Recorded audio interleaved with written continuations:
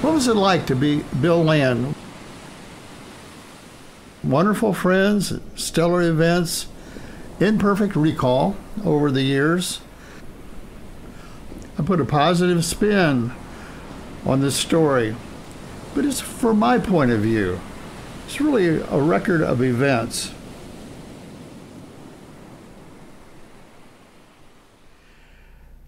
Because of the contagious virus, we couldn't visit back and forth, and reminded me of my father's story about the Spanish flu of 1918. My father, as a young child, was crowded into a small bedroom with other children, and citronella candles fumed the air as adult relatives expired on makeshift beds set out throughout the house. It does feel strange that an epidemic could take hold in our country slightly over 100 years ago. I was born in Methodist Hospital in the heart of downtown Indianapolis at 10:10 at night, Thursday night. I was told my birth was very difficult, so difficult my doctor decided to quit his practice after decades. My mom, Libby, was not supposed to be able to have children after she lost my brother in New York City over Christmas Eve many years ago. The first years of our Land family were spent living along Keystone Avenue in Northeast Indy, small white bungalow. We moved to 739 Nottingham Court, Sherwood Village, a subdivision of Meridian Hills. Sherwood Village subdivision was located across College Avenue, north of 71st Street. My parents' home location was between Lily's Apple Orchard on the west and the forested Murat Park along Williams Creek to the east. Our home was on a cul-de-sac of Nottingham Court. It was built by the architect and designed mostly for himself in this beautiful subdivision. Our home had several unique aspects. Built as a red brick style home, it had a full basement with steel beams for support, well-appointed fireplaces on both the front porch and the living room, and a full bathroom with decorative tiled walls. I remember the home on Nottingham Court as a happy place, a vegetable garden, worked by hand tools by my father, snow fence compost full of fishing worms, and a screened-in front porch, a place to play. At 5 years old, I had my second encounter with life and death. I had pneumonia for over 5 months. Remember looking at a little black and white 4-inch screen TV my parents had rented, watching The Lone Ranger and Cuckoo for Ollie. The rest of the day, all there was just a test pattern.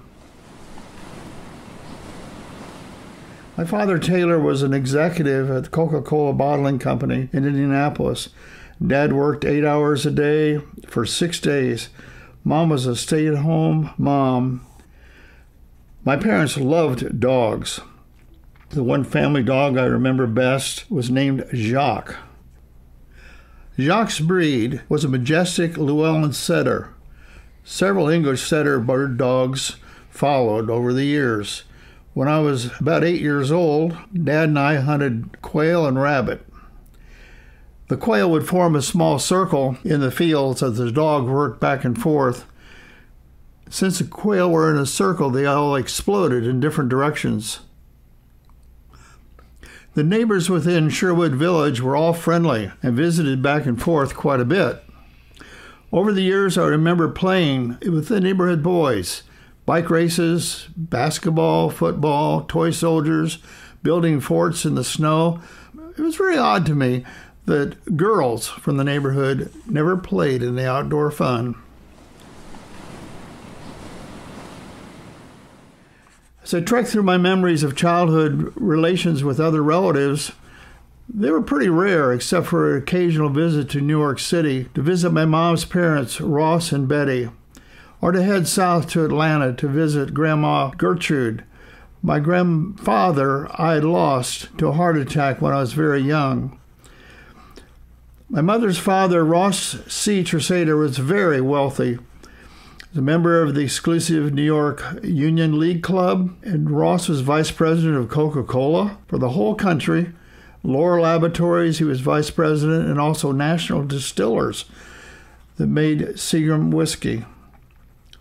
My mom's parents lived in a huge penthouse apartment close to Central Park in New York City. The same floor lived wealthy movie stars Eva Gabor and Marlene Dietrich. My grandmother, Betty Pace, had been a professor of nursing at Columbia University. My dad's father, Max, was mayor of Cordele, Georgia, as well as the owner and publisher of the Cordele Dispatch, the only local newspaper. Granddad was known as Judge Land and served on the state Supreme Court, as well as serving as the state superintendent of public schools in Georgia. My grandmother, Gertrude Taylor Land, was a leader in several women's organizations. These leadership positions took her to the White House in Washington, D.C., where she met frequently with Eleanor Roosevelt. My father's first name, Taylor, was a maiden name of my grandmother, who was a direct descendant of the 12th U.S. President, Zachary Taylor. My mom had one sister, Jane Lowe, who lived in Europe, several locations, including Madrid, London, and Paris. Bob Lowe was her husband and CEO of Time and Life magazine, Wartime magazine, Liberty, and good friends of Ernest Hemingway and his wife, Mary.